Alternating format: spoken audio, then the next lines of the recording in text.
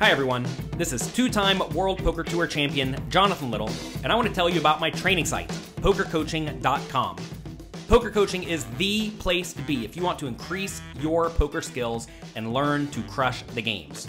It's the only place to quickly increase your win rate with active learning, so you can achieve your full poker potential without having to hire an expensive coach.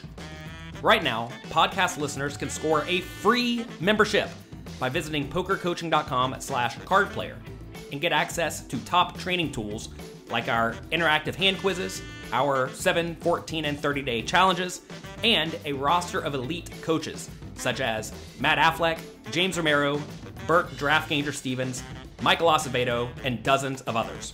Again, that's pokercoaching.com/cardplayer to get your free membership right now. By now, you've heard about Global Poker, one of the fastest growing online card rooms available in the US and Canada today. So what's stopping you from trying it out? Global Poker is a safe and secure social poker site that uses their own patented sweepstakes model. Signing up is easy. You can use Google, Facebook, or just an email address.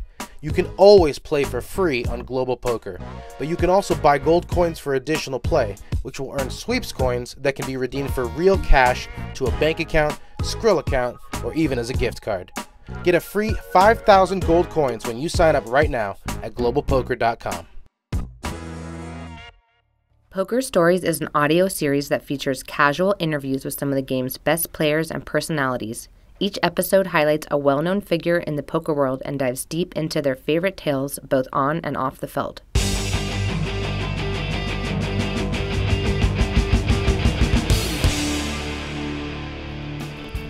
Hello and welcome back to Poker Stories, a podcast brought to you by Card Player, the Poker Authority, and hosted by me, Julio Rodriguez. This is episode number 148, and yeah, it's been a while. We ended up taking a bit of a hiatus a few months ago. I ended up getting sick, and I lost my voice for over a month. And by the time I got it back, we were right in the middle of the busiest World Series of Poker in history. Speaking of the WSOP, congratulations to our new world champion, Dan Weinman, who won the main event for his second bracelet and $12.1 million. Today's episode, however, will focus on another bracelet winner from this summer, in 37-year-old mixed games master Mike Gorodinsky. Mike picked up bracelet number 3 this June in the $10,000 H.O.R.S.E event, along with a payday worth $422,000. It was a great way to take the sting out of a summer that started out with him discovering his player box at Bellagio had been mysteriously emptied out. Mike's first bracelet came back in 2013 in a $2,500 Omaha and stud high-low event, but his biggest score remains the $1.27 million he pocketed for winning the 2015 $50,000 Poker Players Championship. This was a really fun interview, and we got to talk about a lot of fun stuff, including Mike's heads-up battles with Phil Hellmuth and JRB, the massive pots he played in the biggest game in the world in Bobby's room, and even the unlucky sweater that he got from Doyle Brunson, which he has threatened to burn. Anyway, that is enough intro. Here is my conversation with Mike Gorodinsky. I am here with Mike Gorodinsky. Mike, how you doing? I'm doing well. Great. You're over there in Denver. How's the weather? Nice, actually. Real nice. I imagine it's a little different than the sweltering inferno that you just got out of here in Vegas. Honestly, Vegas was kind of okay this year. I mean, it was hotter than home, but it wasn't as bad as some previous years. Man, it is bad now, let me tell you. Oh, is it? Yeah. You know, it's not safe out there. You know, I guess the WSOP dodged it just in time. You obviously, of course, coming off of a great, successful summer where you won your third career WSOP bracelet. We're definitely going to talk about that. Real quick, what are your thoughts on the new venue? It's been 2 summers now. I'm actually a fan. I think food-wise, it's a massive upgrade. Space-wise, it's actually a pretty big upgrade. My only real complaint is, the parking situation. Like, getting there is a little bit tougher than Rio, obviously. Yeah. But if you stay on the strip, I think it's a massive upgrade to what we had. Is that what you did, or did you do the house thing? I've done both now. So last summer I did the house and it was fine, and this summer I was at Paris for a while, and then I was at Bellagio, and both were good and easy. Yeah. Yeah, you mentioned on Twitter that this was like the first summer where you really did the whole grind. Yeah, well, I mean, I've done the, more or less the grind before, but this was the summer where I came in planning to just kind of play a WSOP event, at least one every single day, versus like playing cash and then if I'm in the mood playing a tournament. Awesome. Well, we'll get to more WSOP talk, more cash game talk, but first on this show we go back to the beginning. So let's go back to Russia. You were born in Russia? I was born in St. Petersburg. Okay, and how long were you there before you moved to the States? I was only there for, I think, 4, maybe 5 years, and then we moved to Israel first, actually, and I was in Israel for half a year, maybe a year. My dad was there longer, and then he got a position at the university in St. Louis, and so we moved, and I believe that was in 1991, 92. Okay. Do you have any memories of Russia? I have some, like kind of scattered memories, but I don't really have a lot of like formative memories until I was quite a bit older. For whatever reason, I don't have a lot of memories from when I was, 0 to like 7. You mentioned your dad was at a university. What did your parents do? My dad has a PhD in physics, so he's he did research basically. And my mother was a gynecologist in Ukraine before, and then when we got to the States, she tried to do residency, but it was a little tough with raising a family and learning a second language. So she eventually just became like a researcher in my dad's lab. So you're half Ukrainian, half Russian? That is correct. That must be interesting. Yeah, it's, I assume you mean with what's going on nowadays. Exactly. It's actually a fairly common mixture. So it's, it's tough to watch what's unfolding. It's bad for both countries, and there's not a lot of, populist support for it. Do you still have family back there? Yeah, almost my entire family is either, is either in Ukraine or Russia. Wow. Well, I guess on the lighter subject, your family moves over to the States, your dad to teach, I'm assuming? No, so he was in a lab doing research. It wasn't to teach. Okay. I assume there was a high emphasis put on your schooling. There was. I have an older brother who I think got the brunt of the emphasis on education. Oh, that's so nice. That's so nice when you don't have to be the guinea pig. It is. It really is. I was the older brother, and I got all the strict, harshness, and then I younger siblings just skate by. The older brother jealousy coming in. That's cool. So what was that like growing up in St. Louis and? It was good. As an English second language kid, at my age, it was pretty easy. I was just kind of in elementary school making friends. Like, it didn't really matter that we didn't have a lot of money and that my English was rough. It was a little bit harder for my older brother who was in high school age. My parents, trying to assimilate and kind of figure out a new country. But I had it pretty easy, honestly. What were your early interests back then? Early interests? I really liked writing. I liked math before the advanced classes started in middle school, high school-ish. And I was outside a lot. I was kind of just an outdoor kid. Okay. Yeah. And before we go any further, is today your anniversary? Today is my anniversary, actually. How did you know that? I'm good at the Google, and in my research, I came across, I guess, a wedding announcement page or something about. Cool. I'm like technologically incompetent. My wife's been doing all, but I don't even know if I ever made an announcement about it. But yeah, it is our anniversary today, our 1 year. I apologize if I had known. I wouldn't have requested any time from you today whatsoever. Well, no, we're doing like a fancy dinner in a few days. Today is just kind of a lazy day for us, so it totally works. Okay. Well, I did see some pictures of you guys in Greece. So what was that like? You guys eloped? Yeah, we eloped. It was good. I have always not wanted a big wedding, like a big event. I don't really like the spotlight, so I I was glad to have, to have Kaylin been on the same page. And so we just kind of got away and did it nice in Greece, and it was good. That is my one regret, was the big wedding. I wish we had done the same and done the elope, just make a fun trip out of it. Yeah, wedding just sounds so stressful, man. It's a lot. It was a lot, and obviously it costs a lot. Yeah, so that was a big regret. All right, so back to St. Louis. You end up going to school in St. Louis, college, right?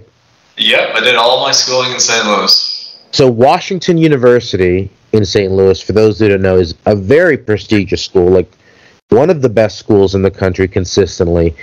What was that environment like? Well, I want to, add the disclaimer that I would probably have not gotten into WashU on my own merit. I think it really helped that my older brother went there and graduated with some form of honors, and then both my parents worked there. Yeah. And I still got in on like some delayed admission, January admission thing. But after getting in, it was nice. It was a good experience. A win is a win. A win is a win. So, what did you study there? I was a psychology major. And I'm assuming a little bit of a poker major as well, right? I played online. I played in some in a couple dorm room games, but it wasn't like I wasn't one of the kids that was like driving to the casino and spending 48 hours at the casino every weekend or anything like that. It wasn't really a focal point of my life until probably my like junior, senior-ish year, where I was like starting to think about what I wanted to do with my life. And let's go back to the beginning. How did you find it in the first place? Kind of the same story that a lot of the guys my age have. I watched all of the WSOP coverage on ESPN when Moneymaker won. Kind of, just got like hooked on the coverage, and then there were little home games while I was in high school, and I was playing, and I'm very competitive about everything as it is, and I just saw a game that I wanted to win at, and I kind of studied and made my way from there. So immediately you're like, okay, where do I find the edge? You weren't treating it like gambling. No, actually, I was more of a degenerate when I was younger. I was just playing and losing and frustrated, and so I just kind of consumed more content. But it wasn't really like, how can I make an edge? It was just like, I just want to win. So I just played more and more, but not without really having like a sort of study regimen like I probably should have. When did you go play online? I played online basically as soon as I turned 18 and it was legal. It was pretty easy to get money on back then with all the sites running, and so I played during my senior year of high school, and then I played on and off throughout college pretty irresponsibly because I was playing very high stakes, and I was doing it like at 1 a.m. after getting back from some frat party or something, and I just really didn't take poker seriously in my late teens, early 20s. But were you building a role, or was it? I was clicking buttons and found a way to win, but it was a very sloppy kind of professional career, if you want to call it that. What were you playing? Just mostly cash at the time?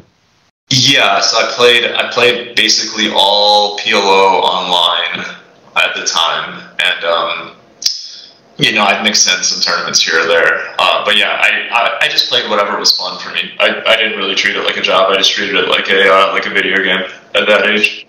So what was the turning point? I mean, did it come after you graduated? Was there a job lined up? There was never a job. About like going into my senior year, I was pretty confident that I'd be playing poker afterwards, or at least be giving it a shot. But there was never really a turning point. I honestly was pretty reckless with my bankroll, with my study habits, just with poker in general, up until, embarrassingly, like probably about 7-8 years ago. Oh, wow. Yeah. Well, you managed to point the ship in the right direction, at least. Yeah. No, I'm proud of where I've gotten, but I could have taken it a lot more seriously, for sure. What did mom and dad think when you told them that you were going to take that degree and go play poker with it? Mom and dad were not thrilled. They, especially to an older generation, professional gambling is not a thing. And I think my dad also was an unsuccessful gambler in his life. at a certain point, so it was especially maybe scary in that regard.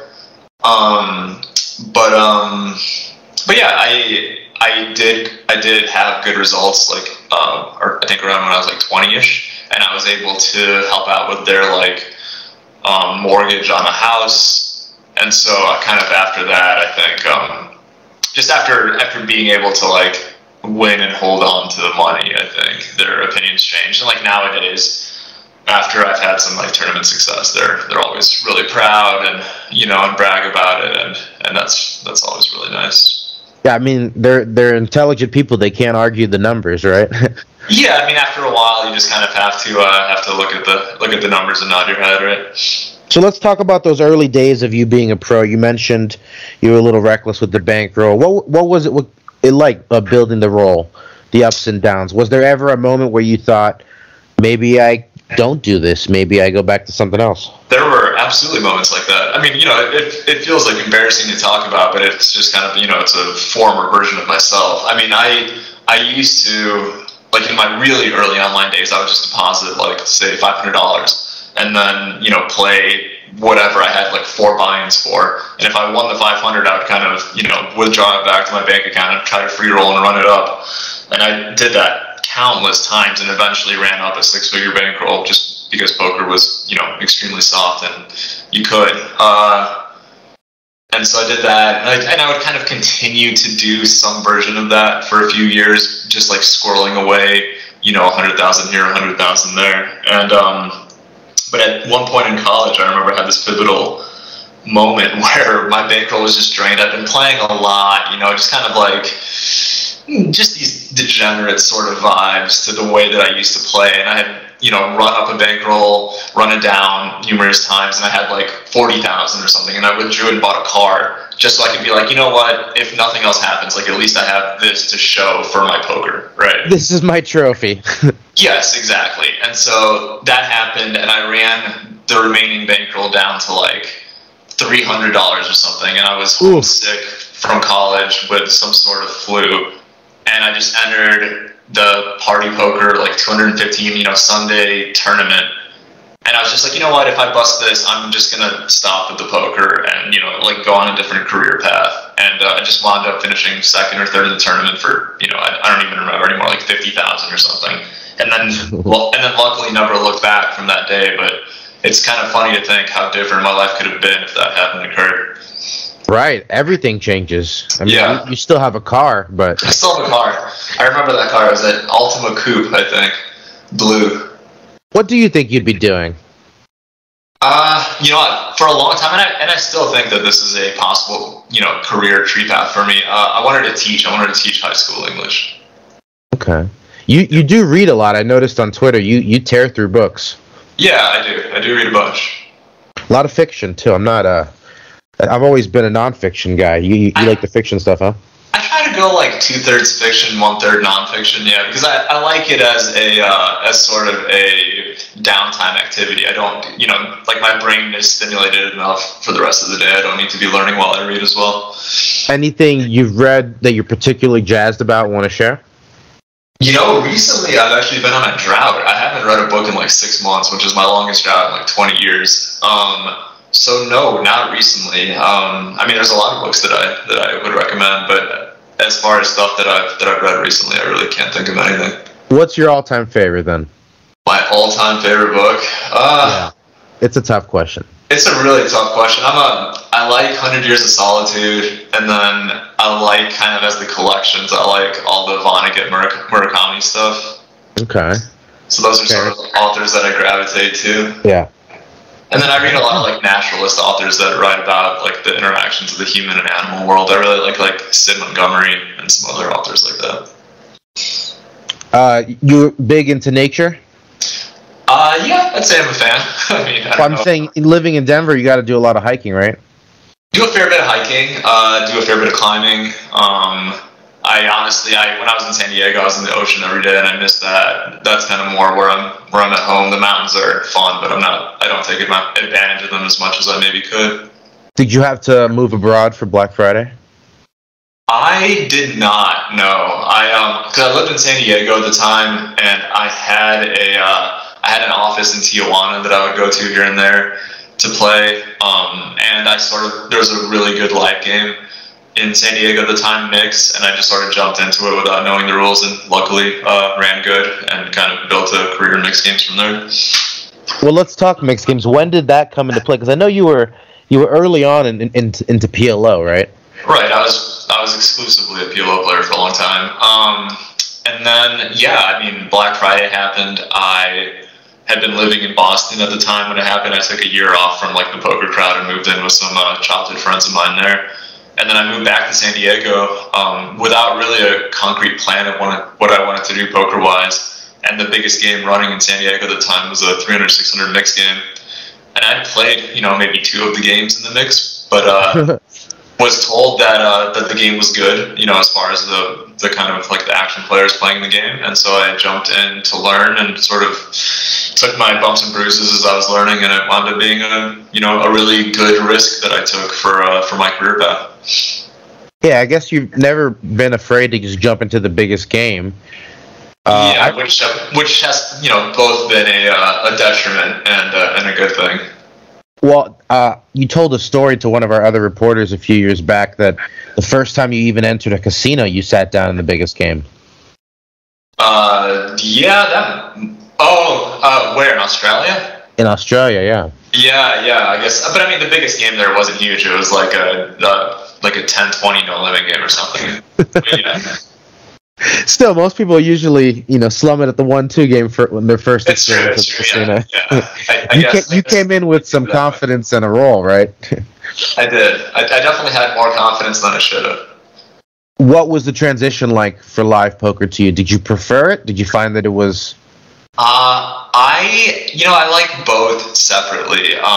They're completely different skill sets. They're completely different experiences. I like live poker. I think but I find it more like when I go play live, it's like relaxing for me. It doesn't have the sort of like work-based component that online can sometimes feel like, because online is so intense. You're playing so many more hands, and it's so much more mentally draining and stimulating.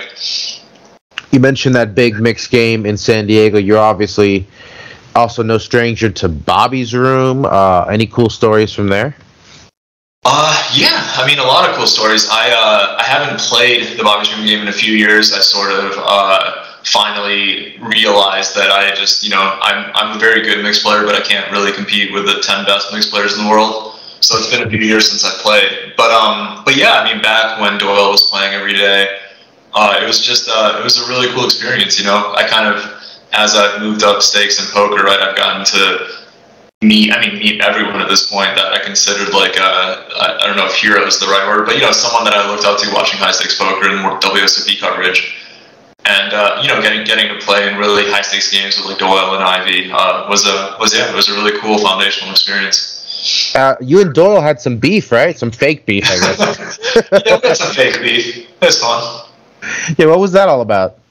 Nothing really. I mean, Doyle probably legitimately thought that I was a fish. My feelings may have been mutual, and we just sort of, I think the both of us are good with some banter at the table, some banter off the table. It was never anything serious. It was always fun. I saw you posted on Twitter that he gave you like a bad luck sweater. Yeah, I mean, it's still hanging in my closet somehow. I haven't had the heart to burn it, but yeah, I ran so bad for like 2 straight years. That's hilarious. What about like the biggest games you ever played? The biggest game that I've ever played was in Bobby's Room. It was a 4K, 8K game. One of the few games that I've sold action to. I was. It was actually at the tail end of a summer where I started the summer off on like a nice like $1 million plus heater, and then had lost most of it back, and this game sprung up, and I was sort of dejected and really didn't want to play it. It was bigger than I wanted to play. But then a couple guys that were playing a smaller game in Bobby's Room were like, "Hey, I'll take a piece. This game looks amazing."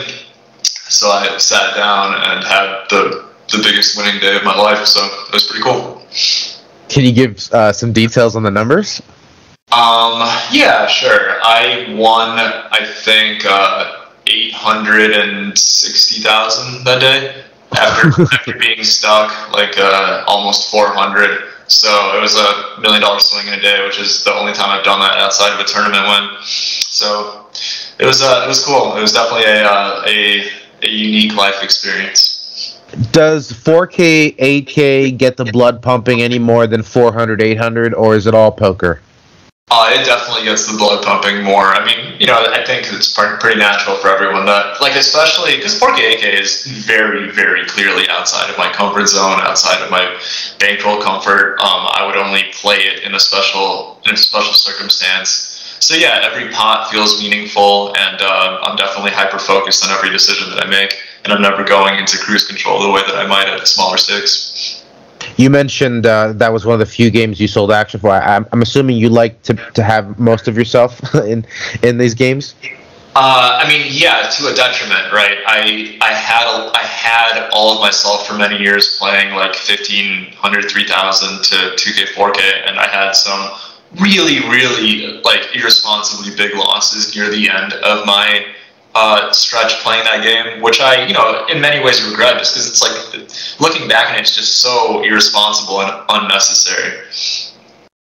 Well, some people find that they play better if it's their own money, or some people find the opposite. They play better if they have the peace of mind that it's someone else's. So for me, I have always struggled to play my A game when someone else has a piece of me. That's why I don't do a lot of swapping in tournaments. Even I don't like the selection for tournaments because I don't like to be held accountable for my plays to other people, and I feel like I don't maybe pull the trigger on some of my gut instincts that may look foolish, when the cards are flipped up if someone has a piece of me. So right, because then you have to justify it later. Right, and I mean most of the people that buy my action would never request that of me. Right. But still, it's kind of in the back of my head, and so I like to just have all my actions and only be answerable to myself. Well, let's talk about tournaments. We mentioned the 3 bracelets. When did the tournament focus come into play for you? You have a win here from 2010 at the PCA. Yeah. It was never a focus of mine. I like playing tournaments. I think they're fun. If anything, I kind of view them as a fun change of pace departure from the kind of day-to-day grind of playing cash, and I still more or less view them that way. Like I said, last summer was the first summer where I went in and I was like, I'm going to play tournaments every single day. Whereas otherwise, it's more just like I'll be playing cash, and if I feel like I need a break from that, I'll go and play a tournament, and that's more or less what it was like for me up until the last few years. Yeah, the results are definitely sparse when you were grinding the cash. I did notice here, though, at that PCA, that 8-game championship event, you won it, finished runner-up, and then won it again in 3 consecutive years. That's pretty crazy. Yeah, that was really cool. And then actually, that tournament was responsible for giving me a lot of confidence in playing mix, and especially in playing tournament mix, because especially back then, having a background in big bet, so in PLO and No Limit, it really was a huge edge in that tournament, where a lot of the guys that only play mix really kind of played scared in those games, and I felt like I still more or less feel that way, but I really felt like I had a big edge in those tournaments 10 years ago or so. Let's talk PLO, because you bring up something interesting that I've noticed. I know people think, people who don't study the game think that PLO is just a game of flipping coins because the equities run so close to each other. But there's a reason why we see the same 20 people deep in these tournaments, at least in the tournaments, PLO, every single summer. The edge in PLO tournaments seems crazy high to me for the people who know what they're doing, whether it's the Sean Deebs or the, Tommy Lays or, of the world. Yeah, definitely. It certainly seems to be a tournament game where the cream rises. Is there something that most people aren't seeing that you've picked up on? As far as PLO, it just seems like the best players are very good at recognizing leverage spots. Yeah, so in all those medium pots that no one really plays for. You know what I mean? It's more. I think it's more the PLO tournaments bottleneck twice, right? in the beginning, you have a lot of people that are going to be playing too loose, like where kind of like the recreational money comes in, and so the good players are able to take advantage of that, deep stack. They're going to, usually get their money in good. And then just sort of the nature of PLO tournaments and how close the equities do run.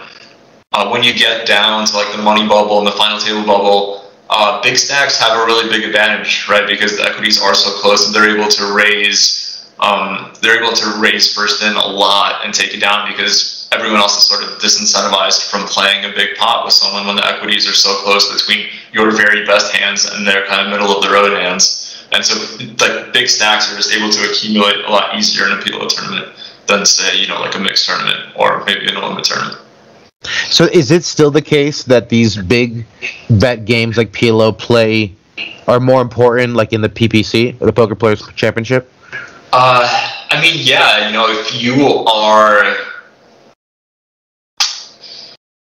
I mean, yeah, I would say that they are two of the most important games in the mix, right? If you're just downright bad at those games and you play them loose, it's going to be tough to advance. Well, right. Maybe it's not so much that they are that much more important. It's just that the field is made up of people who are used to limit games, and which would explain Michael Mizrachi's 3 wins and his stellar record, and they're obviously a guy. Yeah, definitely. Like he's absolutely a guy that's able to punish the guys that are scared to play big pots in PLO and no limit.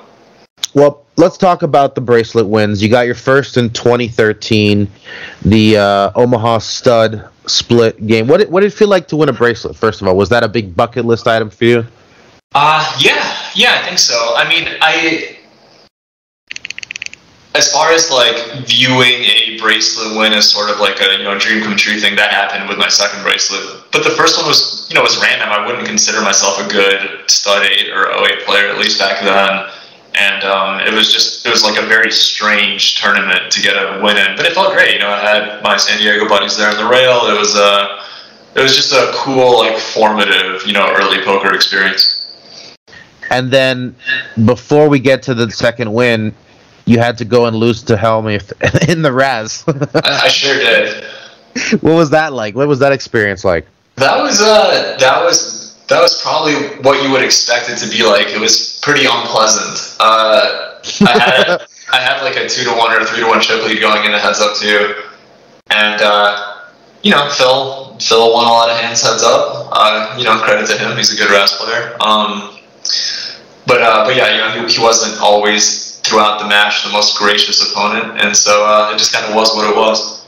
And it's got to be tough. I feel like most people are rooting against you, right? They want to see Phil win something that's not holding. Yeah, definitely. Well, it depends who you talk to. I think I probably had some supporters there for myself as well. But yeah, as far as like the people on the rail, yeah, it was a very Helmuth heavy crowd. What was it like when you were heads up with JRB in the 50K? That was great. I mean, I think I went in. I don't remember if I went in as the chip leader, if we were pretty even or what. But yeah, I had beaten him heads up in one of those PCA mixed events as well. So I had that like confidence already playing him heads up in a tournament in a big spot. And yeah, the cards went my way. It was really cool. People probably rooting for you more in that spot. Oh, I don't know. I'm sure he had his fair share of supporters on the rail. Okay, well that's obviously one, the tournament, right, for mixed game players. Was that validation? I mean, was it even life changing? I mean, you were playing nosebleed stakes before that, but 1.3 million is still a lot of money, Yeah, I mean, that tournament was everything. It was definitely validation. It was like, I legitimately used to have dreams about winning that tournament. I mean, my heads-up opponent in the dreams was Ivy, not JRB, but, it's still a similar thing. And no, I mean, I was playing big, but I wasn't playing nosebleeds really at that time. I had maybe taken some shots in Bobby's dream up to that tournament, but after the win, I played pretty consistently for like, I don't even know, like 5 to 7 years or so. I saw you posted on Twitter that the tournament is interesting to you because you've also bubbled it and also were the first player out of it. I've literally done it, and so I think I'm the only person that has ever done this in a like long-standing like annual tournament. I have been the first player out twice now, which I'm twice? Yeah, which I'm not super proud of. I have min cashed. I have stone bubbled it. I have final table bubbled it. I've won it, and I've been at the final table and not won it, obviously. So I've just like done everything you can do in that tournament. Does that feel like a tournament you're going to play forever? It's definitely what I'd like to. I haven't even played it every year for the last like 10 years. I think I've maybe played it only 7 times, something like that. If I'm in the mood and I'm feeling like I'm in a good headspace, I play the tournament. And if I'm not, I have no problem skipping it because it's a big tournament. And if I'm there, I want to take it seriously. Before we get to the latest results, how was your COVID? What did you spend? I know you grew out a long mountain man beard, but yeah, I had a mountain man beard. COVID. I took the opportunity to play online. I did. I played a lot online. I had gotten into gardening a little bit with my wife. We saw friends pretty regularly, and then for the first part of COVID, the mountains were actually kind of like closed off in Denver. But eventually, they realized that was an insane decision, and everything was open. So I was climbing a fair amount with friends. I was outside. I found COVID pretty okay overall. But you were eager to get back to live poker, I assume. Yeah, for sure. I was excited to like go to that first series, and I was excited in general to be able to do some traveling. You finished second last summer in the 10K Dealer's Choice. Any regrets there? Any regrets? Yeah, my biggest regret is making Ben a good player. So the guy at PB is a guy that I play with online a lot, and I had definitely kind of like helped him hone his mixed games a little bit. Like we just talk, and he's a nice guy, friendly guy, and so we chatted. And I definitely made him a better mixed player, and then losing to him heads up in a mixed tournament was not ideal. This is Ben Diebold? Yes. Congrats to Ben. But then this summer, you got him at the 10K H.O.R.S.E event, $422,000 and your third bracelet. 3 bracelets now, that's putting you in elite company, right? You can fluke 1, you might get 2, but 3, and now you're starting to separate yourself. Yeah, maybe. I'm not really sure. Do you not feel that way? No, not really. Honestly, I'm fairly confident in my poker game anyway. I don't really need the third bracelet validation, but yeah, it's always such a fun experience to be down there at the end, playing a final table, winning a bracelet. They're all like, they're such rare experiences that I'm definitely grateful every time it happens. Well, let's talk about bracelets in general. Well, first of all, where do you keep yours? Do you have like a trophy room, or are they just in a box somewhere? My first 2 bracelets are with my parents, actually, in Jersey, and this third one is just on it's on a bookshelf right now in my office. I'm not really sure what I'm going to do with it. I'll probably give it to somebody. I don't really have any like trophies around the house. Nobody's called dibs, huh? No. I'll let the Gorodinsky clan fight over that one. Helmut's given away all but one of his. Right. Crazy. 17, Well, I think that's a cool thing to do with them, actually, because then, it's like someone else has a cool gift, and you kind of get like the satisfaction of, kind of having them spread out. Yeah, and then every day you pass it, you think of Helmuth at your house, Yeah, exactly. Well, what are your thoughts on just the amount of bracelets being offered nowadays? We're going to pass 100 next year. I'm not a fan. I think that the watering down of the bracelet is unfortunate. I think if nothing else, they should have done a separate category for online bracelets. And I do think that there should. And this is like such an elitist viewpoint, but I do think that there should be a minimum buy-in or something for a bracelet, because like one of the cool things about the series for me, my first 2 years, was coming out, and it's sort of like the big stage, right? It was the place where like all the pros gathered. I felt like I was in elite company when I went to my first few summers, right? Where like when I was playing the tournaments, it always felt like a shot, and it felt like this monumental experience to get to play these like high stakes with these great players. And so I think that sort of aura, prestige around the bracelet was really cool, and I do think that having these like smaller events, and bracelet events waters it down a little bit. I don't really care, but if asked to give an opinion, I guess that's where I stand. It is interesting that we're going backwards as far as the buy-in is concerned. When if you look at I think the smallest buy-in at the first WSOP, or not the first, the second WSOP was $5,000. Yeah, and if you count for inflation, it was huge. It was like $25,000. It's $37,000 today. Yeah, exactly. So, I mean, with that argument, the smallest buy-in at the series could arguably be somewhere in the range of $25K and really only attract the elite of the elite if it were to have remained on that trajectory. Yeah, that it did in the 70s.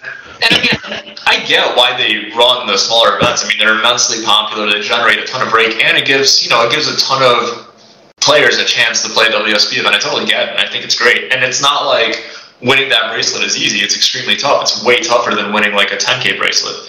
Don't say that out loud. Don't say that too loud. Some pros might not like that. Hear that? Yeah. I do, but I mean, yeah. At the end of the day, I liked back in my early days, which wasn't the early days at all, but like the 2010-ish era where you came and everything was just like high stakes and it felt elite, and I liked that vibe of it. But at the same time, I could afford those buy-ins, so I'm biased there, right? So it's like, on the whole, it's probably better that it appeals to a wider range of people. Right, I guess there's Triton and Poker Go for all the high rollers, and that could kind of be like the new inflation, standard. But yeah, and I mean, honestly, if they start running like mixed events, maybe that's where like the prestige trophy comes in, and the WSP just becomes a different sort of product, and that would be fine. Yeah, well, the Poker Go, I think, ran a mixed game series earlier this year in a PLO series. So, great, by the way, it was super well run, like really great idea, and I hope they continue to run one or two of those a year. I'll continue to support those as often as I can. It does seem like more and more high stakes players are dipping their toes into the other games, maybe finding Hold'em to be a little tougher. To extract. It certainly seems that way. Okay, what are your thoughts on just poker celebrity in general? I know you saw the high stakes poker with Nick Airball and weren't too pleased.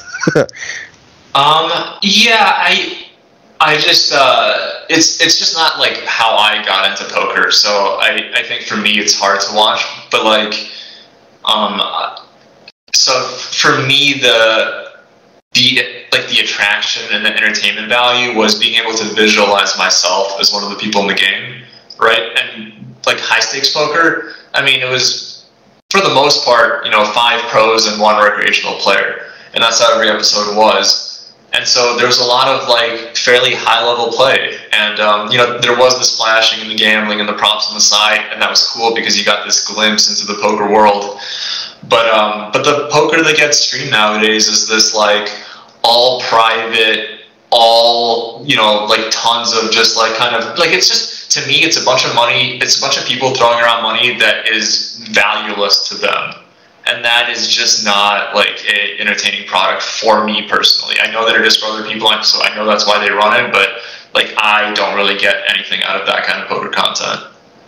Well, as part of it's, our fault, the media's fault, in who we continue to prop up there. Who would you like to see? Like, maybe not a specific name, but the type of person do you think should be getting attention in the poker world? Should be getting attention. Well, it's tough because I think the reason that a lot of the games that are broadcast now are broadcast is because there really aren't that many players that play at a super high level that are also like entertaining characters. And so I think that's a valid criticism of having like the like the Triton stuff broadcast where it's a final table of like 9 kind of like game theory solver based players, because a lot of times those guys do struggle to kind of bring character to the table, and I think it's a valid criticism. So for me, like a stream that I would love is, and it's tough because you have to incentivize the guys that play for money to come to those games. nowadays. In the past, they used to just want to come and play, but now it's like you have to dangle out a carrot of some sort. But it's like I like having 1 or 2 players that play recreationally, that play for fun, and then kind of 5 to 6 guys that are professionals that, you know, ground their money up in poker, that are there and that are competing at stakes that are meaningful to them. Like, I think that's the dynamic that I personally want to see the most. Would it be crazy to make the stakes meaningless, like entirely meaningless, go the other way with it, and just watch a bunch of people have like a friendly home game? You know, and it wouldn't do it for me personally, but maybe for someone else. Like, for me, part of what is like when I watch poker, it's at the highest stakes where I know the money is meaningful to people. So it's exciting for me to watch the pot. It has to hurt. Yeah, exactly. It has to hurt a little bit.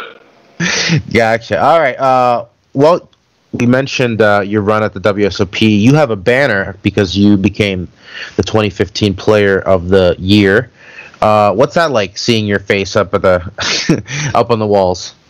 Honestly, I like it. I don't know if that's egotistical to say, but that's better than a bracelet to me. Having the banner, that's crazy. Yeah, you know, I didn't like. I mean, I went to Germany the year that I was close, and I competed for it, but it wasn't something that had a lot of meaning for me when I was going for it. But now every year, getting to see that same banner, it's honestly cool. Like, my wife really likes it; she thinks it's funny. I don't know. It's neat. It's a cool accomplishment to just get to look at every year. Awesome. Well, we end our podcast with some rapid fire questions, if you're ready. Sure. Throw them at me. Okay. On a scale of 1 to 10, how normal are you? 8.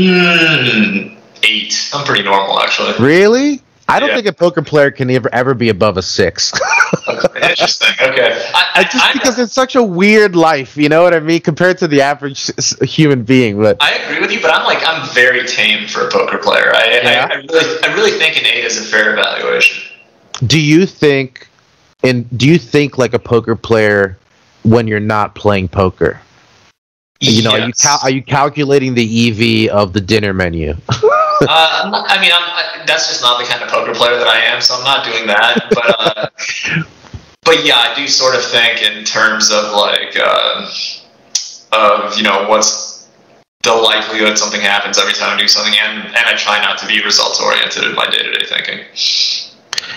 Do you have any hidden talents other than drawing pictures of poker players? I don't know if I'd call that one a talent.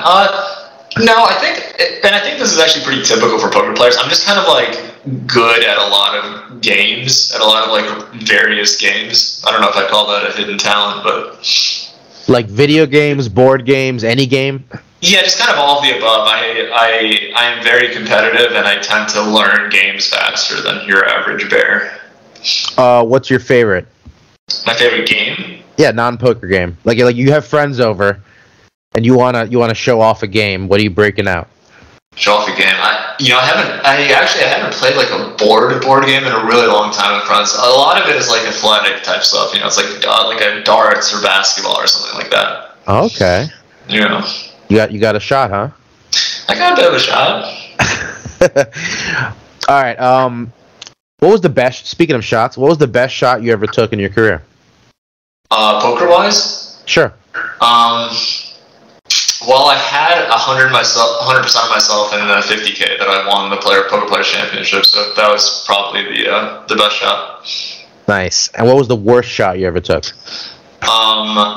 The summer when I was doing well in the 1500, 3000 mixed game in Bobby's room, and it got kicked up to 2K, 4K, and I continued to just take all my own action, and I had 3 of my biggest losing days back to back to back. That was definitely the worst one.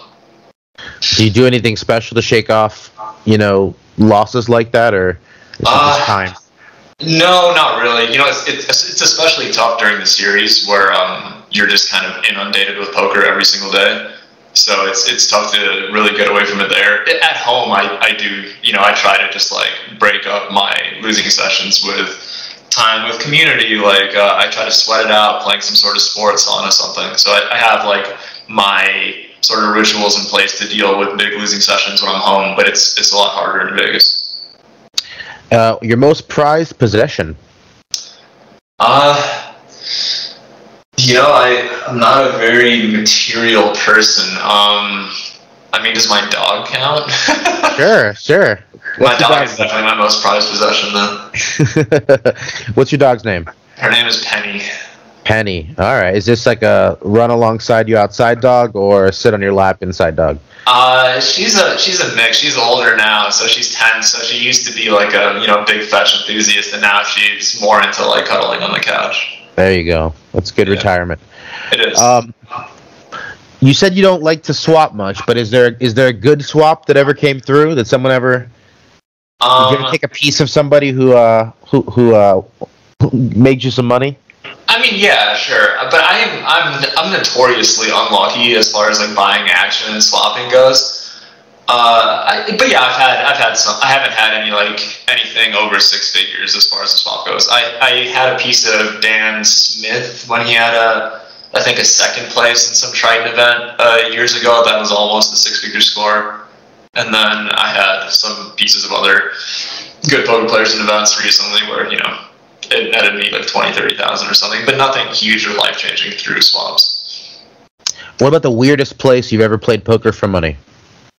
Weirdest place I ever played poker for money? Probably in New Zealand. It was only my like second or third live venue that I played at. But it was built as a casino and they had casino chips, but we played in this like restaurant setting, kind of in this dingy part of town in Queenstown. And I don't know, I maybe luckily lost in that game, so I didn't have to deal with cashing out and actually seeing my money. But it was a pretty sketchy environment.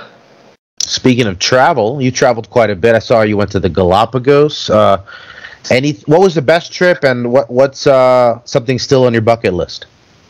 The best, New Zealand again was one of my favorite trips. It's one of my favorite countries I've ever visited. Super fun, super beautiful, like natural country, not overdeveloped. Galapagos actually was also a great trip. I went with my brother. And bucket list stuff that I haven't done yet, Japan is definitely top of my list.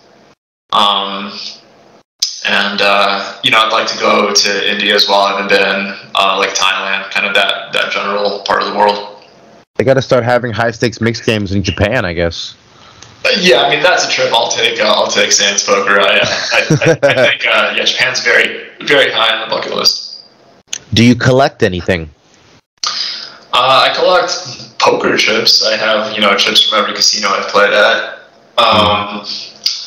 Do I collect anything else? That's it. Like I said, I'm not a super material person, so I try to like limit the amount of just stuff I have in my house. Do you keep those chips in a box? They are in they're in like a weird ceramic coffee cup that I got somewhere, but I'm planning on eventually, having them hang in my office once I get around to like buying some sort of appropriate thing for them. I only ask to bring up the obvious question that hit you this summer, which I'm sure you're tired of talking about. But has there been any update on the chips you lost at Bellagio for? Yeah, sure. I'm happy to give a quick kind of conclusion of that. So I did a talk with Chad Holloway of Poker News where he posted it, which basically has all the thoughts, and I did a quick like 15-minute thing with Berkey and his podcast. But so the Bellagio will not be compensating. We have a difference of opinion about what occurred. Essentially they ran a security review and found that I was the only person that accessed the box. Obviously, my version of events is that I left the box not empty, and that's kind of where we stand. For those that don't know, I went to access my box early in the summer. My key got stuck, which had never happened. They had to drill my box, and it came out empty. I did not leave it empty the last time I was in Vegas, and I had an ongoing thing back and forth with Bellagio while they conducted their security review, and afterwards. Talking about compensation, etc., and their official position was that they won't. You do sign a liability release when you open a box, and so basically, to put a bow on it, I will not be getting compensated. I decided not to litigate because the amount in the box was luckily not life-changing for me, and I don't want to risk any kind of ban or anything at MGM properties. I don't want to damage my reputation with anyone at MGM. But for those that do have a box at casinos, I would, unless you really need a box for whatever reason, if you're dealing with a lot of foreign chips or cash, like if front money deposits are fine for you, I would just recommend always doing a front money deposit because, you know, there's a paper trail and the liability is not on you in case something goes wrong. So. Well, I imagine the paper trail is why people have the box in the first place. Right. But yeah, and I'm not someone that had a box with the intention of evading any kind of, you know, government paper trail. So it was just kind of an unnecessary risk for me to take. Right, but you know, the Bellagio isn't a bank. They're not going to count it. They're not counting every chip. You know, like. Yeah, exactly. Of course. So, you know, the repercussions of this are that, you know, players have to be careful. Yeah, basically the main insight that I have from that whole thing is that, you know, you should kind of include some risk into having a box at a casino, basically. Like, it's not a completely risk-free endeavor like I certainly thought it was, and that I think majority of people think when they open one. Well, sorry that happened to you, and, you know, fortunately you bounced back strong. Let's see here. A few more questions, and then I'll let you go. Oh, what was your largest non-poker wager? Non-poker, so like in the pit or something at a casino? Or maybe a sports bet or a prop bet, maybe? You know, probably my biggest wager was I had $35,000 of action down on JC against Olivier when they fought. Wow. Back then, which was not a great bet, obviously, as it turned out. Yeah, and I don't think I've had anything bigger than that. That was two poker players fighting each other, for those that don't know. JC Alvarado and Olivier Busquet. Yeah, that's a lot of money to have on two non-fighters fighting. Yeah, I got some bad, quote-unquote, sharp information about that one. What was your worst job before poker? You know, I had very few jobs. I worked at a St. Louis bread company, which is a Panera Bread, essentially. That was my first job, which I got fired from on 420 when I was in high school. So I did great there. And then I worked in like a marble warehouse, just kind of carrying marble around. Both those jobs were fine. My worst job was I did a summer of exterior painting. Yeah, that would suck in the hot St. Louis summers. Yeah, that was really not a great job. When you said marble factory, I was picturing you guys making little marbles. But now okay, yeah, like there's marble floors, idiot. Like, what am I thinking? Yeah. That job actually would have been a lot easier. I imagine those little marbles are a little lighter to carry. Yeah, of course. Yeah, you just get a sack of them. You're all good. If you could download one skill instantly, like in the Matrix, what would you choose? Man, that's a really good question. I'm a bad sleeper. Like, I just get bad sleep. And I think that I would download either just the ability to get like 8 solid hours every night, or just the ability to function. Because, you know, there are just people out there like my friend Cole South is one of them that always comes to mind, because I used to travel with him a fair bit. That just like he can get 3 hours of sleep and just be like a normal, high functioning human being. And I just can't, you know, and it makes such a difference in the amount of impact you're able to have on a day-to-day basis. Man, I'm with you on that. Sleep is so hard. Good sleep is so hard to come by, and if you can get it, thank everyone you know. Let's see. Do you have any nicknames? Gordo's the only one. Gordo. Does it offend you that it means fat? No, I mean, you know, it's a play. It's kind of a play. I've always been pretty slim growing up. Now you're kind of pressured into staying slim, though. Yeah, I mean, it's going to be really hard. I've actively tried to put on weight for like 10 years. I just can't do it. Who are the 4 players on your poker Mount Rushmore? Mount Rushmore. Well, if you want to do skill and just like being an ambassador is slightly different for me. I think if you want to do an ambassador Mount Rushmore, it's got to be Daniel, Ivy, Doyle, and Helmuth. But if you want to do skill, I think probably, man, skill is a tough one. I haven't thought about something like this in a while. I mean, probably Michael Thuritz. I still put Ivy on there just because of how long he was dominant for. I mean, I think you probably would have to put Doyle on there, even though, you know, like in his last years when he was in his late 80s, like, you know, maybe he wasn't the best player at the table anymore, but for so long he was dominant that I think you got to put him on the Mount Rushmore. And then, you know, there's just so many great younger players now that play that probably deserve a spot on there eventually, like the Rast, Sievers of the world. Who was your celebrity crush growing up? It's a weird one. For whatever reason, Julia Stiles. That's not that weird. Yeah, maybe not. I don't know. Was it 10 Things I Hate About You? Was that her? Yeah, that's right. That'll work. yeah. Do you wear headphones on at the table? I usually don't. I put headphones in if there's someone at the table that rubs me the wrong way for the most part, and that's about it. It's a good reason. Yeah. If you could name the entertainment for the Super Bowl halftime show, who would you choose? Ooh,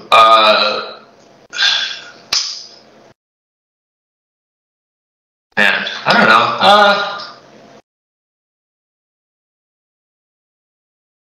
I might just like throw it back to a Jay-Z or something. I don't really know. Okay. I mean, it'll be popular. Yeah. Do you have a celebrity doppelganger?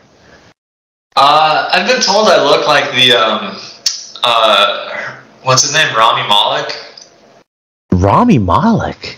Freddie Mercury's the actor who played Freddie Mercury, or the guy from So that one I've only gotten a couple times, but I do get the Miami Dolphins head coach Mike McDaniels a lot.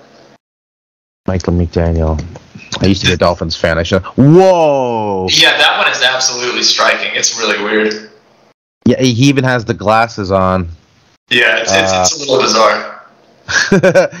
That's funny. Look at that. Well, he's got the long hair, the short hair. He's got all the looks. Yeah. Look at that. Yeah, I'd say that's the winner for me. Yeah. All right. Are you superstitious at all? I'm a little bit superstitious.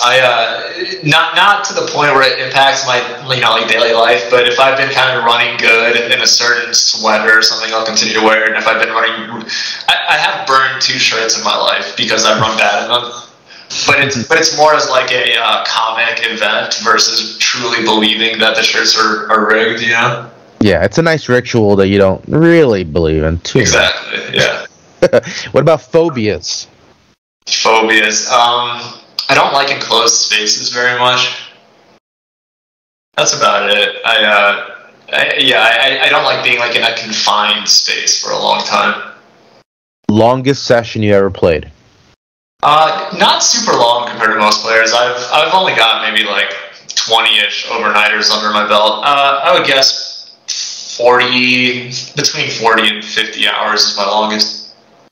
Do you like telling people you're a professional poker player?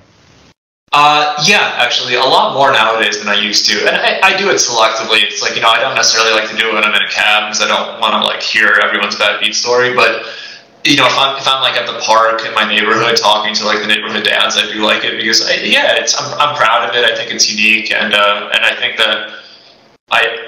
that it establishes people that I do and don't get along with fairly quickly based on their reactions to it. Yeah, it's a great, quick measure of somebody.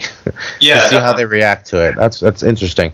Do you have a nemesis, somebody you can't beat, or somebody who's always held over you? Yeah, I've got a few. You want to give them shout-outs? No, not really. I understand. Any near-death experiences?